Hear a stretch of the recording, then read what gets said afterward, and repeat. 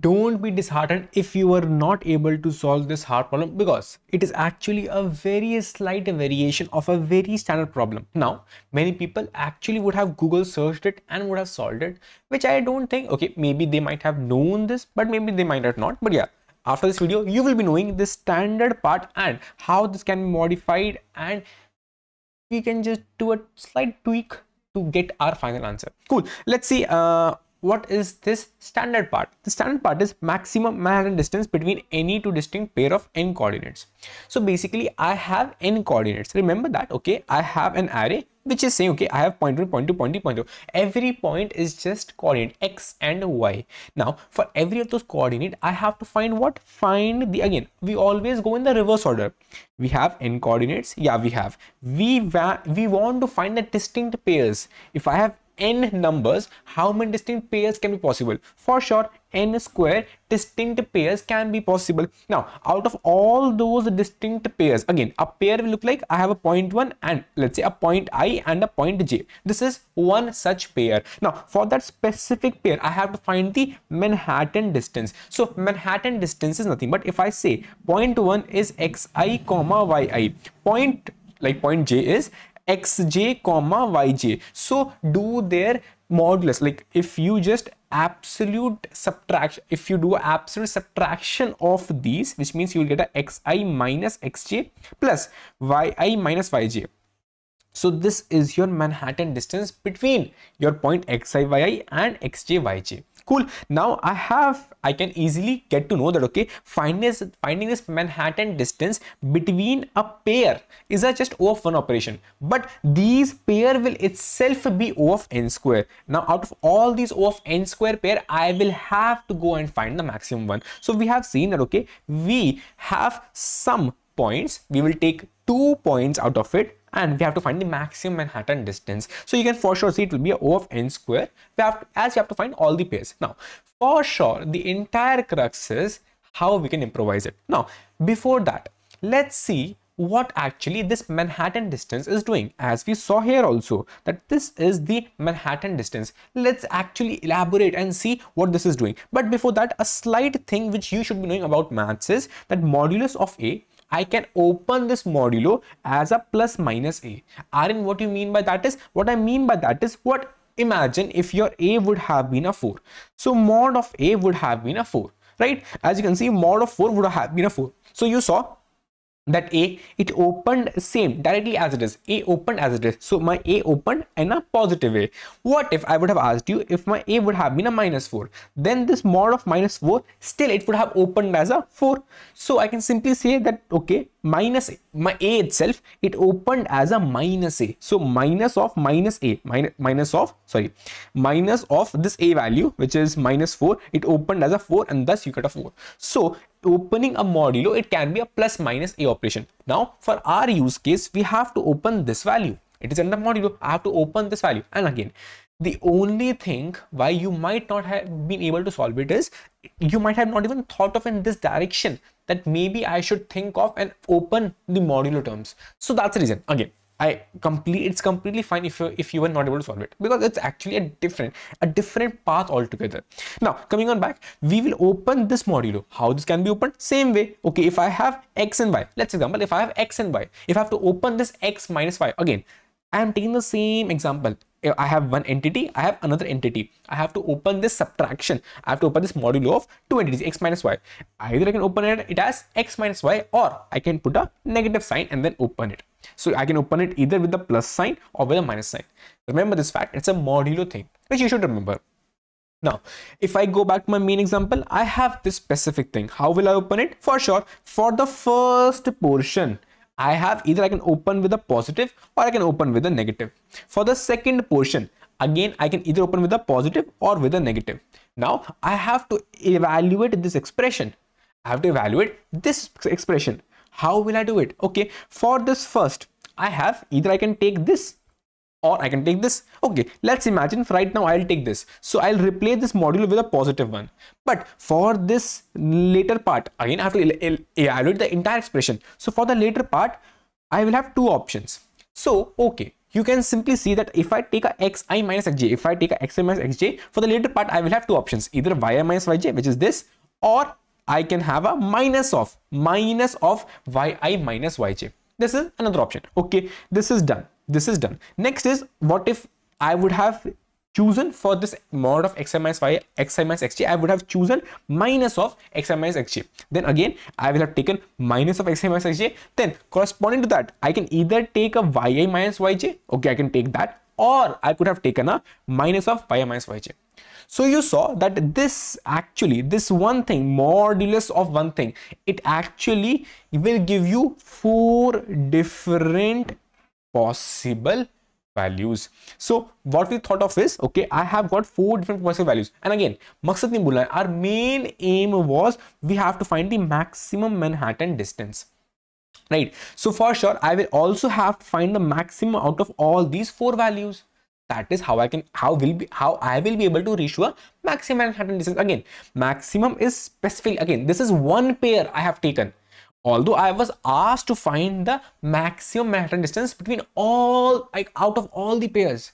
But right now, I have taken just one pair. In that one pair itself, I will have 4 options. So for sure, I want maximum. So I will take the maximum out of all of these also. Cool. So now, so far we have reached that, okay, I have these 4 values and I will take the maximum out of these. But right now, okay, even if Aryan, you take maximum out of all these, but still you are doing one thing. You are actually iterating on ij, which means you still have ij. This current thing is ing, which means you took 2 points and then you are evaluating that Manhattan distance. If I take ing, the issue with that will be, it will actually in turn again go back to O of n square. I have to get away from O of n square. I cannot afford to take 2 points. So I thought of, okay, I cannot take 2 points, which means I cannot be dependent upon ing.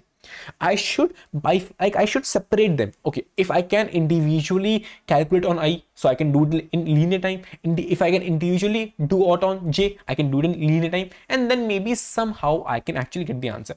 So I thought of, okay, let's separate ing. So I did the same thing.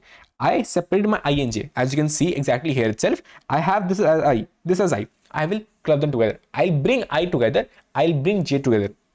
So I bought my I together and I bought my j together. Same way, I opened all of these expressions. Okay, xi minus yi, xi minus yi, and the remaining part I just put it as it is, xj minus yj. Just a bit here and there signs, you can see exactly same things are working here. I just transform them. Now when I transform them, I was looking like it seems okay, but Aryan, are you saying that for every, again, this is, again, if you have a point of I, you can simply find this value, which is xi plus yi, because if you remember, again, if you remember, then you had this value, 0.1, 0.2, 0.3, 0.4. Now I am saying, if you have a 0.1, simply you can find x1 plus y1. That is what you wanted. For point of I, it is x1 plus y1. Same way, some x1 plus y1. So it is addition of those x and y coordinates. It is subtraction. Okay, it is also subtraction. It is also addition. So if I look very carefully, I just need 2 things. The coordinates, x and y coordinates, addition, or the subtraction, which means the difference. So I primarily want 2 things. I want the sum and I want the difference. Again, I was able to actually get this sum when I thought of, okay, for 1 point, which means for I only, I want to evaluate, so that I am not dependent upon my j. But Aryan, you are still dependent upon your j. How are you saying you are not? I will tell you. Just hold on. I am actually right now, okay, this is independent. Okay, it is a I, it is a j. They are not directly dependent upon each other. We will see how what we are saying. But right now you have what? Okay, we have a sum. So we can directly transform all these numbers as, okay, sum of I minus sum of j, difference of I minus difference of j. But Aryan, still you will have to go and do a ij pair to get your maximum Manhattan distance, right? No, that's an issue, because now if you see closely, you will have a sum of something minus sum of other thing. And again, out of all these 4 values, you want the maximum. You want the maximum Manhattan distance, which means you want the maximum. Again, you want the maximum thing, whatsoever it is, which means sum of one thing minus sum of other thing. That thing difference, which means this sum minus this sum, it should be maximum.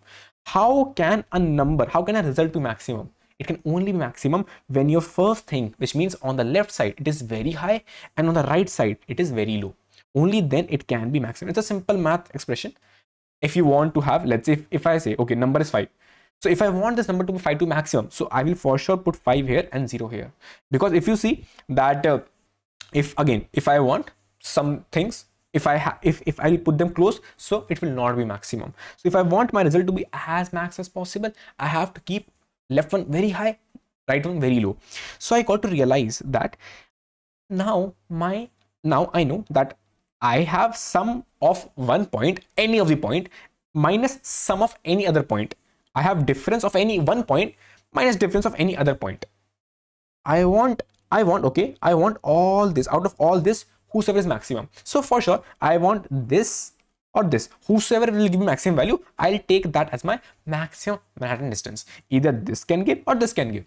Now, if I ask him, if I ask my sum, bro, what will you give me as maximum? So he will say, bro, I'll take a point whoever has the maximum sum value, and I'll take a point whoever has a maximum, who has a minimum sum value. And same way, when I ask my diff, bro, you have to give me the maximum thing. So he will say, bro, okay, I'll give you. I will take a point which has a maximum diff value and minimum diff value, and then I will find this diff values, and I'll find this sum. Again, sum, subtraction, diff, subtraction values, and that whosoever is maximum, either this or this. Again, okay, why it is not erasing? Okay, either this or this, whosoever maximum, that will be my maximum Manhattan distance. So we realized we can simply go and find the maximum sum. We will subtract it with the minimum sum. So I'll get the maximum sum subtraction value here. Same way I'll do for diff. Maximum diff minus minimum diff, I'll get the maximum diff subtraction value, and then whosoever is maximum out of these two will be my final maximum Manhattan distance. That's going to be my answer. For example, a quick dry run. If you have these points, firstly, your main task was to find the sum, right, and find the diff. So I'll find the sum and find the diff. Sum will be x1 plus y1, x2 plus y2, x3 plus y3, x4 plus y4. Diff will be x1 minus y1, x2 minus y2, x3 minus y3, x4 minus y4. Now, your main task was just to find these four values: maximum sum, maximum diff, minimum diff. So I'll just go and, okay, I have these values of sum. I have to simply find what is the maximum out of, again, it's a vector of simple numbers. I have to find what is the maximum value and what's the minimum value. Now, if I give you a simple array of numbers, if I ask you what is the maximum value and what's the minimum value, you can simply sort that in the end. Again, sort that in the ascending order. In the end, whatsoever is the value, it's the maximum value. In the beginning, whatsoever is the value is the minimum value. So that's a one way. But and again, the same way I will perform for the diff also, maximum diff and minimum diff. But there's another, again, if I go by sorting, so I will have to firstly keep track of the sum and difference in a new vector and then sort that vector. So for sure, the time will be O of n and space will be O of n. But if I ask you, bro, if I give you a list of numbers and if I ask you what is the maximum number and what's the minimum number, you can simply keep track in a maximum variable and a minimum variable. So you don't need an array altogether and to sort it. You can simply keep track in a variable itself. So I'll do the exact same stuff, and with that, okay, it's a linear thing because you are just iterating on all the elements, and for sure no space because you will need just one variable: maximum sum, maximum variable, minimum variable. Cool. Now let's see the code. It's pretty simple. Again, although in the actual by default, in the actual default problem, you just have to find the maximum Manhattan distance. But as an add-on, I'm also asking, okay, find the maximum Manhattan distance, but also find the coordinates which gave this maximum Manhattan distance. Cool. Because you know that you have points. Okay, you have these 4 points. Okay, you can give me by the current example which I showed you, you can give me maximum Manhattan distance. But I'm also asking you, what were these 2 points? Maybe in this case, it would have been 0.2 and 0.4. So what were these 2 points which gave me maximum Manhattan distance? You also have to give me that answer. So again, that's a good practice to actually cover holistic things. So what we will do, we will simply go and do a quick things. Remember, मकसद नहीं बोला, our main aim was to just simply find the minimum sum, minimum diff, maximum diff. That is what I wanted to find, which means I will try to minimize my minimum sum, maximize my maximum sum, minimize my minimum diff, maximize my maximum diff. But also, you know that you have to keep track of which point, or basically which index gave you that specific minimum diff or maximum diff, right? So I'll also keep track of the index. So as you can see, minimum sum I initialized with the maximum value, but I also kept track of, okay, what index gave me that. Okay, by default it is not yet started, so it will be -1 by default. And same way, maximum sum by default is a minimum value, but again by default index is 0. Minimum diff by default value is maximum value, and by default index is -1. Maximum diff by default value is minimum value and index is -1.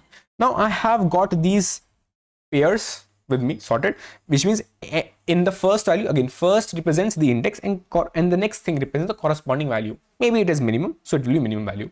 Now I will go on to all the points, and one thing I want to minimize my maximum, minimize my min sum, maximize my max sum. But still, for that I have to find the sum. So I will find the sum, which will be nothing but point of I plus point of j, which means, okay, which will be like if I have xi comma yi, which means if it was a point, let's say point was p1, p2, p3, p4, so it will have a x1 comma y1. So sum will be sum of these two coordinates, x and y, x1 y1. So for x, which means x of I, y of I. So for the point of I, it will give me things. This is x, and for the point of I, this is y. So I will have a sum, I will have a difference. Okay, I will have a sum and I will have a difference. Now when I have this, I will just try to see if I can improvise my min sum, max sum, min diff, max diff. So if my sum is less than my min sum, again I did a min sum dot second, because second actually is containing the corresponding value. So compare the corresponding value, not the index. Index I will compare later on when I want, but right now I have to compare the values. So okay, if sum is less than min sum, update the min sum. If sum is more than max sum, update the max sum. If diff is less than min diff, update the min diff. If diff is more than the min diff, max diff, update the max diff.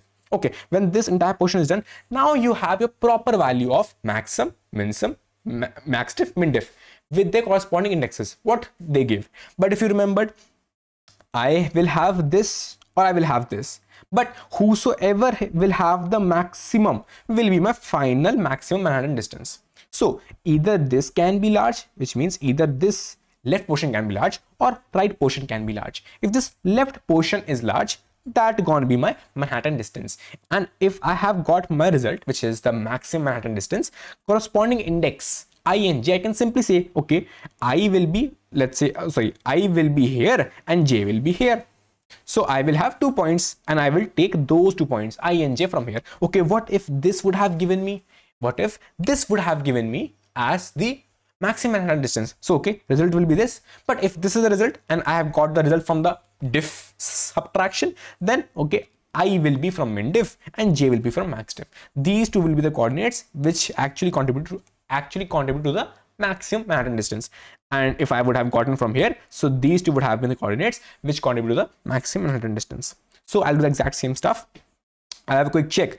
If the maximum minus min sum, if that is more than my max diff minus min diff, which means some subtraction actually contributed to my final maximum Manhattan distance. So I'll simply update the result. Result is a maximum Manhattan distance. It is simply whatsoever is maximum. But as I told you, I also wanted the index for those specific points which gave me this maximum Manhattan distance, and I have been storing these points in my maximum and min sum pair. So again, my I point will be nothing but min sum dot first, which is the min sum index, and my j point will be my, again, this result 2. Again, if you go back, I have made a result vector. In this, the first thing is maximum Manhattan distance. Second thing is corresponding I coordinate, which means I want 2 points which will give me the distance. So this is the first point, this is the first point, this is the next point. So I'll name it as point I, point j. I have 2 points.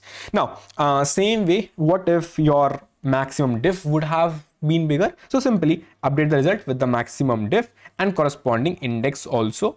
Okay, this is the I index, which is the minimum diff dot first, and this is the maximum diff dot first will be the j index. And that's how you can simply return the result. Result contains everything: your distance, maximum and distance, and the corresponding points which give that distance. And ultimately you can simply solve it in O of n time and O of 1 space. Now if we come on back to our actual problem, in which you have to minimize the Manhattan distance. Ultimately you will see that we have to find the minimum possible value of maximum distance between any two points, which means maximum Manhattan distance. So it is ideally saying that find the maximum Manhattan distance and try to minimize it. What we mean by that and how will we minimize it? Because they are saying what operation you can do is you can okay, distance return value, okay, you can remove exactly 1 point. So operation I can do is I can remove exactly 1 point. What I mean by that is, okay, let's again see. We have P1, P2, P3, P4. For sure, I would have gotten, if I would have not removed any point, I would have gotten some Manhattan distance. Maximum Manhattan distance. So let's say I would have removed a point 2. So I will take the point P1, P2, I will take the point P1, P3, P4 in consideration. And then I can simply find the maximum Manhattan distance. Cool. But Aryan, are you saying that again, if I just remove this 1 point P2 to find the maximum Manhattan distance, I would have taken O of n time between the point P1, P3 and P4, right? But for sure, Aryan, are you saying that you will try for all the points to be removed? Which means, because okay, right now we remove P2, we will try to remove P3 also. Then again, I will check for P1, P2 and P4 and find the maximum Manhattan distance.